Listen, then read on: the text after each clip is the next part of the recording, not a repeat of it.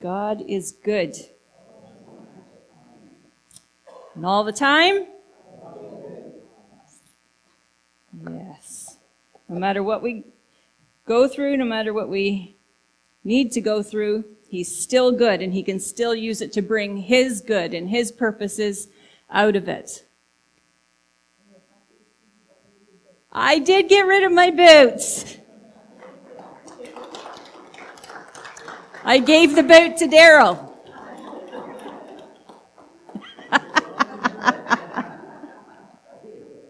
So I still have to be watching, that I don't twist and turn and do too much just yet, but I can at least walk and get around, and it felt so good to get it off. So good. Anyways. Well, sometimes there's just things to talk about that maybe aren't quite the easiest things to talk about, but we're going to talk about one of them this morning. And you've no doubt heard about things that are said in social circles, that when you're in social circles, you avoid the topics of politics and religion. Okay, you avoid those things. It's better to talk about the weather, talk about how rainy and miserable it is, or talk about how sunny it is. It's better to talk about maybe things that are going on in the news and stuff like that. But don't talk about those two things, because your opinion is not something about either of those things that anybody cares about. So we don't share it. And, today we could probably add to that list. We don't talk about politics, religion, or things that concern morality. People don't want to know your opinion about moral issues anymore. And so people kind of avoid those kinds of things. Well, in church, we also have topics that are considered taboo to engage in often. People tend to shy away from topics of sin, hell, and money. Those three things nobody wants you to talk about in church. But Scripture talks about those things in detail, and so, as I've said before, if Scripture talks about it, then it's good enough for us to talk about. Amen? So we're going to engage in one of those topics today, which is the topic of tithing. And I want to begin by reading a couple of scriptures that probably are going to seem kind of odd to be talking about tithing with. But, tithing is more than just the obligation to give money. Tithing is also about just obedience, and it's about the heart. It's about faithfulness. And so we want to talk about the topic of tithing in that particular light this morning. I do have my flicker. And we're going to begin with Psalm 34, verses 9 to 11. It says, "Fear the Lord, you his godly people, for those who fear him will have" what? All they need. Even strong young lions sometimes go hungry, but those who trust in the Lord will what? Lack no good thing. And sometimes, that in itself is something that people are worried about, that if they tithe, then they will lack. But Scripture says that if you trust in God, if you fear him, if you are obedient to the things that Scripture talks about, then we will lack nothing. 1 John chapter 2, verse 3 says, "And we can be sure that we know him if we obey his commands." And then one more, 1 John 2, verse 5 says, "But those who obey God's word truly show how completely they love him, and that is how we know that we are living in him." So there's several reasons why people choose not to talk about or choose not to do the act of tithing. And mostly they would say that, well, they don't have enough money to tithe. Or they somehow don't believe that we are mandated to tithe as a New Testament church.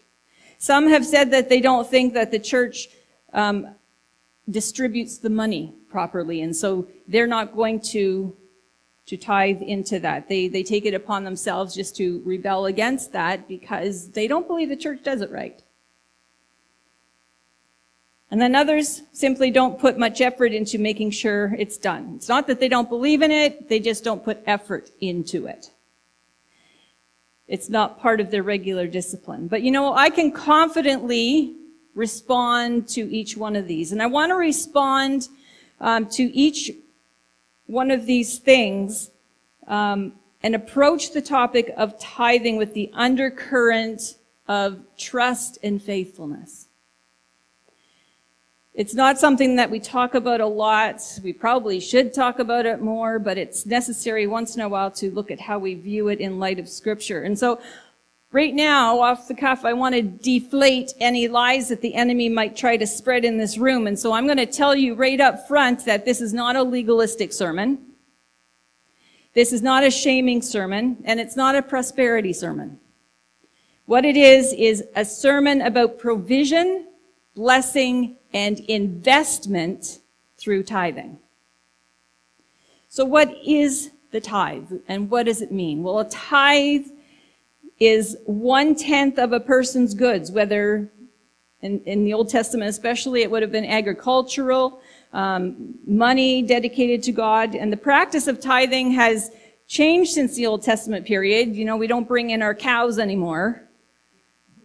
Thank you. In Cuba, they bring chickens.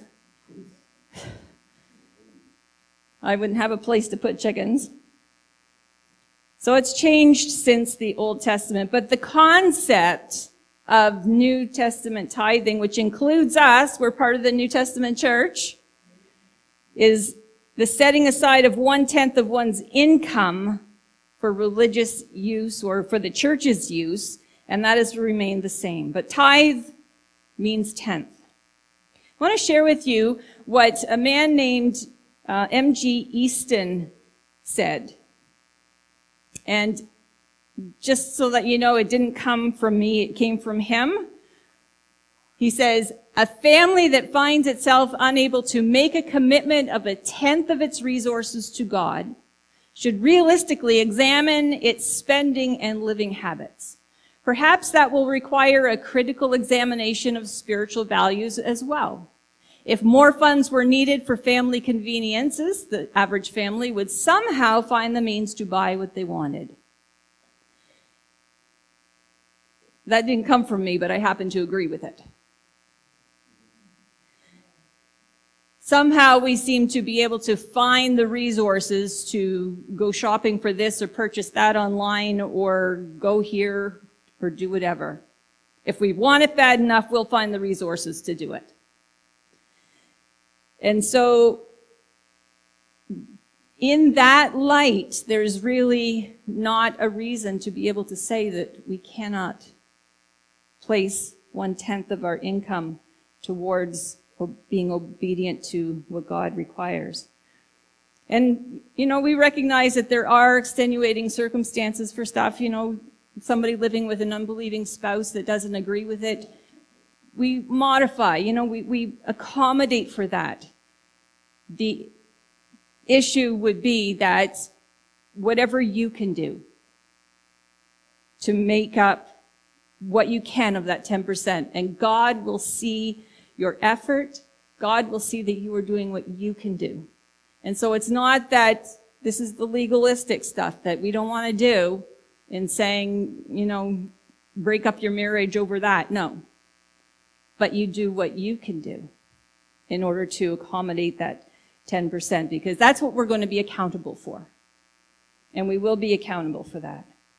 So I want to look at tithing in three kind of veins. First of all, tithing throughout the scriptures, and then tithing with a right perspective, and then tithing as this house, as higher heights. What are we looking at? So let's start with tithing through Scripture. We see it all through. Genesis 14:18-20 records that Abraham gave a tenth of his possessions to Melchizedek, who is identified as the king of Salem and a priest of God Most High. Genesis 28:12-22 records that after dreaming of a ladder reaching to heaven at Luz, and we talked about this, I think it was last week, Jacob vows to give a tenth of his possessions in gratitude of how God will bless him. Numbers chapter 7, verses 1-7 talks about that when Moses finished setting up the tabernacle, the leaders of Israel, the heads of each of the tribes, they came and they presented an offering at the temple. They brought their offering before the Lord, and their offering happened to be things like covered carts and oxen, and two ox from each one represented in front of the tabernacle. The tabernacle was built almost a year after the exile from Egypt, and so they had a dedication ceremony. And then after that initial dedication ceremony, they had regular days when they would trade off coming to bring their tithes and their offerings. They would bring their animals and spices and anything else that they would have to offer as their offering. And they repeated that week after week after week. And to us, that's kind of a tedious thing to do, but it underscores there how all the tribes in unity brought their tithe to the Lord in the temple. They all did their part. They all did their share. And a lot of what they brought was to support the priesthood. Tithing is successfully reinstated as part of Hezekiah's worship reforms and priestly reorganization. He totally reconstructed the temple. And he says, you know what, we're going to look at what the Bible says, because we haven't been doing it. We haven't been doing anything. And so we're going to take a look at what the scripture says, and we're going to put it into practice again, because we're missing something here. In Nehemiah 10:32-39, the people vow to reinstate the tithe after the exile. In this case, the Levites would collect the tithes and bring them there. The Levites are the priests that minister in the temple. And instead of everybody bringing it to the temple, the Levites went out and they collected it from the people and brought it in. The New Testament references to tithing most often appear in Jesus' rebukes of the Pharisees. And Jesus talks about money a lot, doesn't he? The importance of it and the importance of putting it in the right priority. Proverbs 3:9-10. Wisdom tells us to honor God with our wealth and the best part of everything that we produce. And then, this is the good part. If you do this, then it says, he will fill your barns with grain and your vats will overflow with good wine. See, it's not all about just emptying of our resources into something. He fills it back up with more.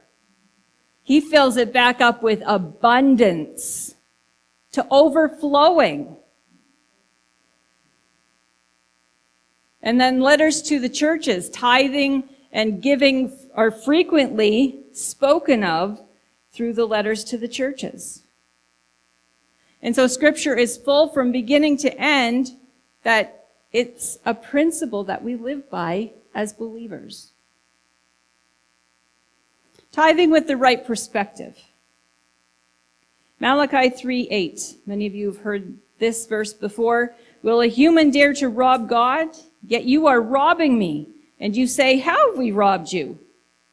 In tithes and in the contributions. That's a Lexham English Bible. In the New Living Translation, it says this: should people cheat God? Yet you have cheated me. But you ask, what do you mean? When did we ever cheat you? Well, you have cheated me of tithes and offerings that are due to me. There's a scriptural mandate towards tithes and offerings. Does God need our money? Does he need our physical money? Scripture says he owns the cattle on 1,000 hills and everything is his. He doesn't tangibly need that money. He's not saying, if you don't give your money, then I can't do anything. He doesn't need our money. Tithing is more about this. Tithing is more about our heart towards God. Tithing is more about trusting him and expecting that as we are faithful and obedient to him, that he's going to honor his promise. Giving is an outward material expression of a deep spiritual commitment. Tithing and giving demonstrates how your commitment is towards God. Matthew 6:21 says, "For where your treasure is, there will your heart be also." So where's your treasure? Where have you placed your treasure? What is it that you value most in life? Your house, your car, your sports equipment, material things? Where do you invest most of your energy? What takes most of your financial commitments? And what are your desires that sometimes keep you awake at night or maybe cause you to worry about life? Those things indicate where your treasure lies, how you respond to those questions. Giving tends to check our attitude. If we give grudgingly, as if, okay, God, here it is. Just take it. He doesn't want us to give grudgingly. He wants us to give with joy. Why? Because we can partner with him in sowing seed into the kingdom. We partner with him in doing what it takes to bring people to Christ. We partner with him in the mission of taking the gospel to those who need it. We partner with him in the acts of benevolence that tell people and show people in a tangible way that Jesus loves them. And so we give with joy, with a different perspective, that God is not a taker just for the sake of taking. He wants to give back in abundance. 2 Corinthians 9:7 says, each one should give as he's decided in his heart, not reluctantly or from compulsion, for God loves a cheerful giver. He loves a cheerful giver, and so we give out of a grateful heart.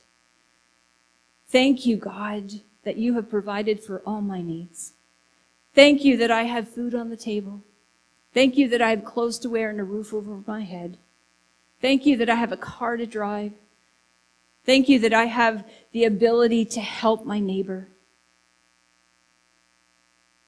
We give with a grateful heart. Malachi 3:10. Bring the whole tithe. Everybody say whole tithe. Oh, everybody say whole tithe. Into the storehouse. Say storehouse. That there may be food in. And he says, test me in this, says the Lord Almighty, and see if I will not throw open the floodgates of heaven and pour out so much blessing that there will not be enough room to even store it. If we are obedient to tithing and offerings, we won't have, he's going to give us more than we can contain.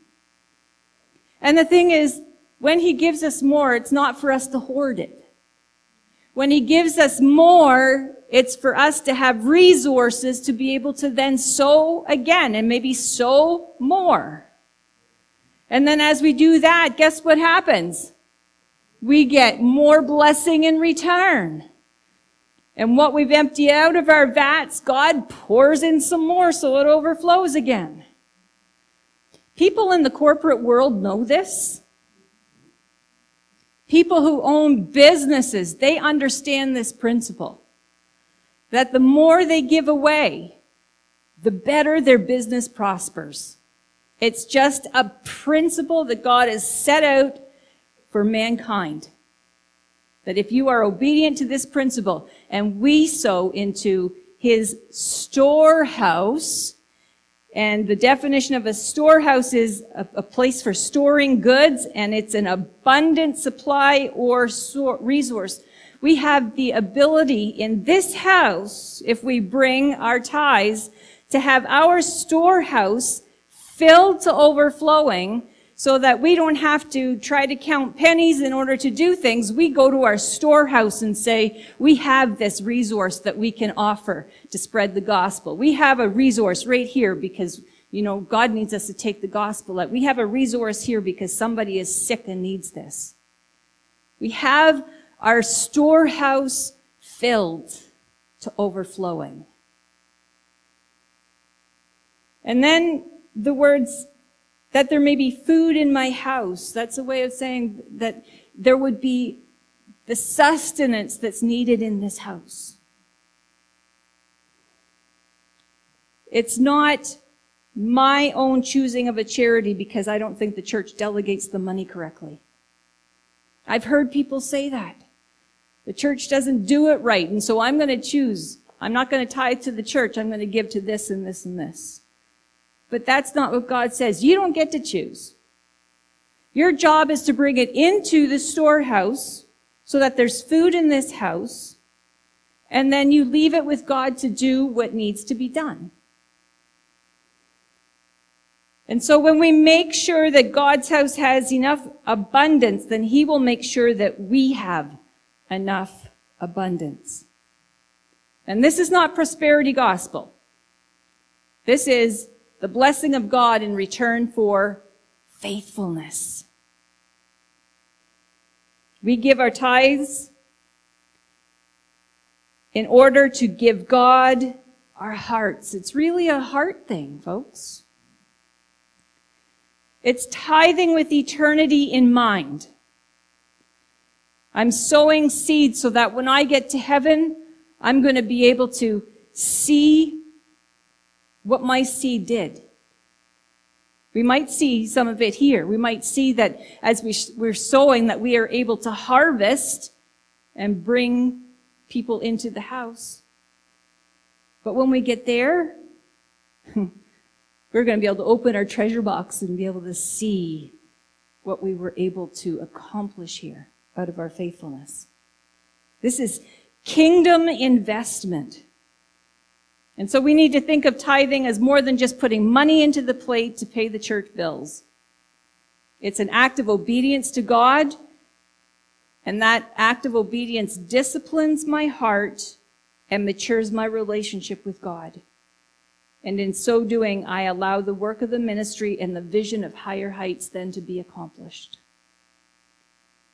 Through my disciplined heart, my faithfulness, and my growing maturity with God.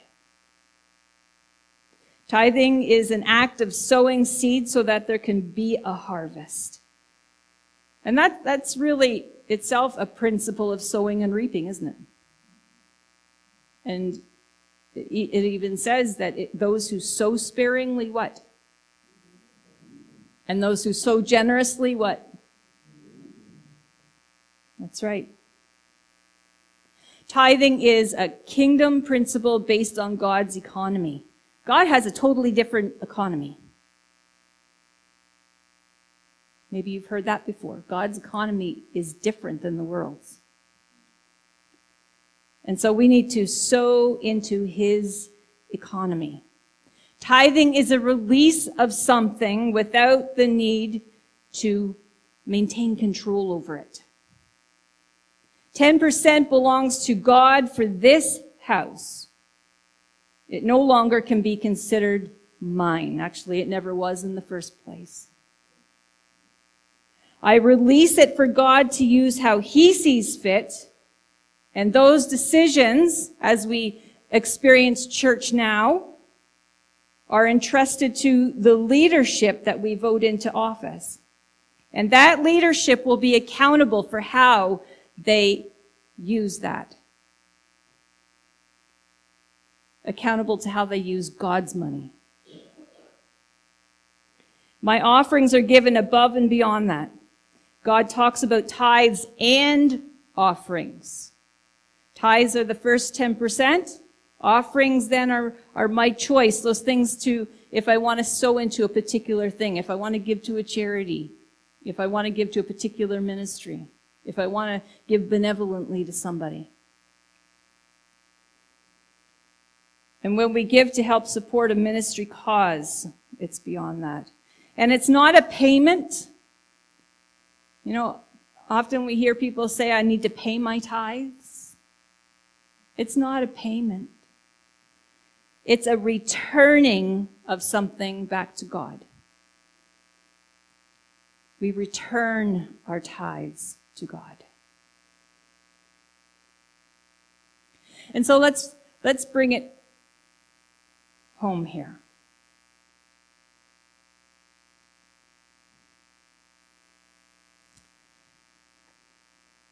One thing I've observed and heard from people is that Higher Heights is a very giving church. And since I've been here and through all the lockdowns and know what we've been going through for the last couple of years, people for the most part have maintained their faithfulness in giving. And that has been a huge blessing on Higher Heights. Things like when Karen's daughter needed help because of her house fire. People pitched in and helped with that. And God sees that. It was a giving above and beyond our tithe. Every week, you see in your bulletin,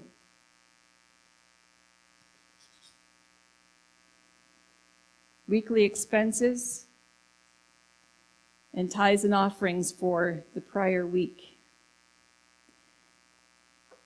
And this has not been equal. We've had more expense than we've had coming in. And this is just something that the board wanted me to bring to your attention as I talk about tithing, is that we need to make that at least equal out so that we have enough to cover the house. We are praying for God's favor and blessing to be on this house so we can do the work of the ministry in South River. That's what we want, isn't it? We want to be able to accomplish the work of God in South River. We want to be able to offer ministries to people and offer a place for people to come. And all that requires the faithfulness of the congregation. We're praying for God's favor and blessing, but we can't expect God to honor that request if membership is not doing its part. Do you understand the blessing of what tithing is? We will be blessed personally in our homes, in our finances, if we continue to be faithful to God for what He's asked for. You know, I've heard stories of things like debt cancellation, people being miraculously blessed financially because they were faithful to God in giving of the first 10% of their income. And this is one place where God says to test Him in it.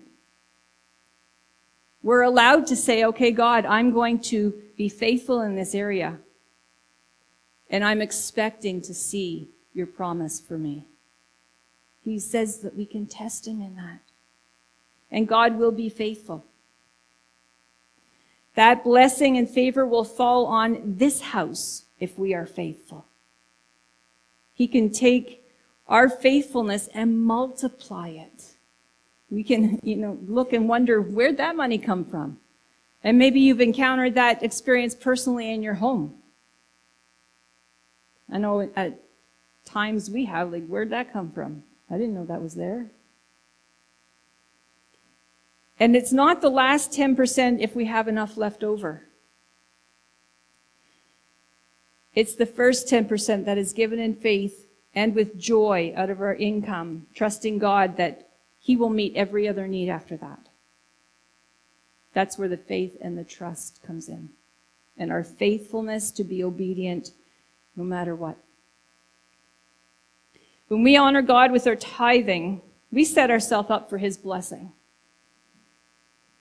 and His favor. I watched my parents growing up be very faithful in this area, and they owned a couple of different businesses, and even though they went through their struggles, they always had enough. And I watched them as they went through their struggles. Every day, I heard them, that they prayed, and they read scripture, and they trusted. They voiced their trust in God in prayer, and God, you know what's going on, and we just believe that you're going to work it out for us. And God did. God was faithful. He came through for them. For Daryl and I, in a time of difficulty and a time of, just that faithful giving, we saw a $30,000 debt wiped.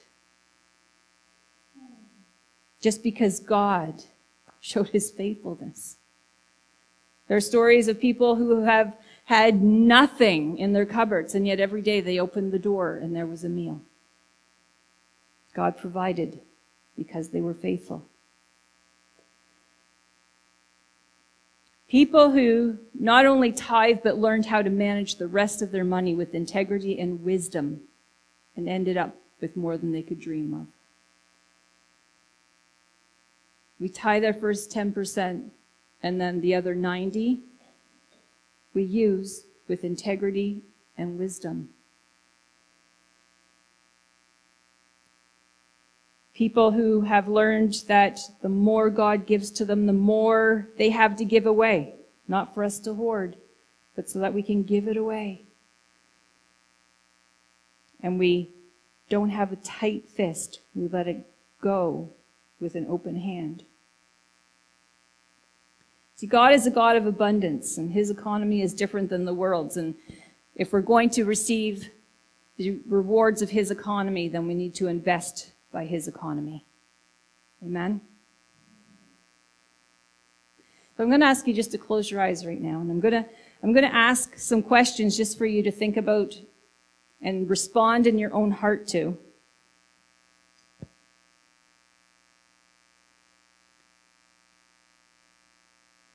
Have I been giving what God requires of me? That is the first 10% of my income.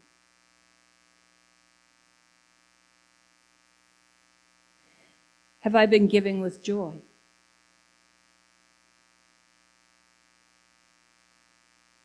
Have I been giving but still wanting control of what I give as though to tell God what to do with His money?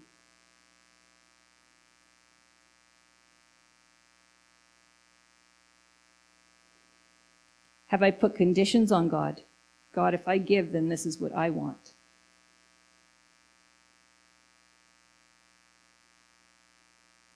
Do I live in fear that if I do give my 10% that I will not have enough to meet my needs?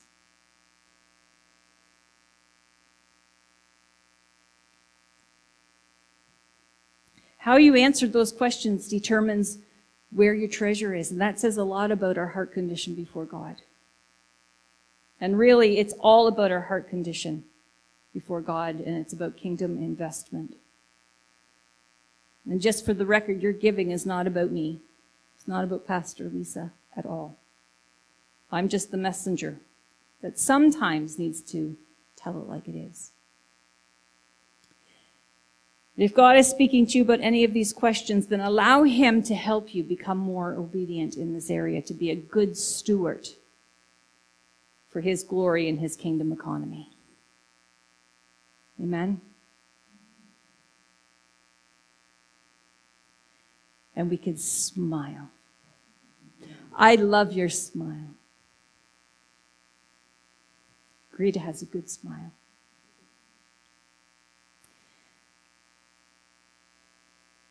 Let's stand together. I just want to reiterate the first scripture that we read, Psalm 34, verses 9 to 11. Fear the Lord, you his godly people, for those who fear him will have all they need. Even strong young lions sometimes go hungry, but those who trust in the Lord will lack no good thing. Amen. Father, we just thank you that we can be a part of sowing into your kingdom. What a privilege it is, God, to know that my seed will feed somebody, or my seed will bring the gospel to somebody, or my seed might even save somebody's life. My seed can go towards bringing revival to this region. My seed will make sure that this house remains, and the ministries of this house can continue on and grow as we sow into them and people come and are able to be discipled by them. Thank you that I can partner with you. And Father, we just pray over the finances of Higher Heights right now. And we ask God for your favor. We ask God for your blessing. We ask God that if there are those who need assistance from the Holy Spirit, just to be faithful and to learn to trust you with their finances. God, I pray that there would be an element of trust in you that would grow in this house. And Father, as we are faithful, that we would indeed see our vats full, our storehouse full, and we would have need of nothing, but we would have lots to give away.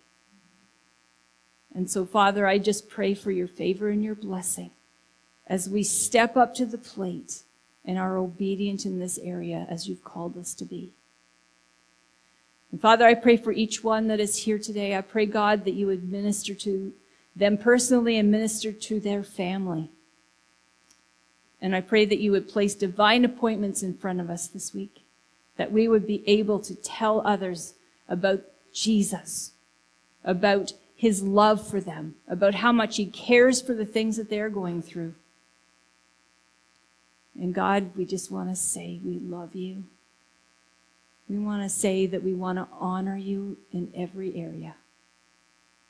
And we give you praise because we know that you are the God who saves. You are the God who saves. In Jesus' name we pray these things. And everyone said, Amen. I'm going to close with a song.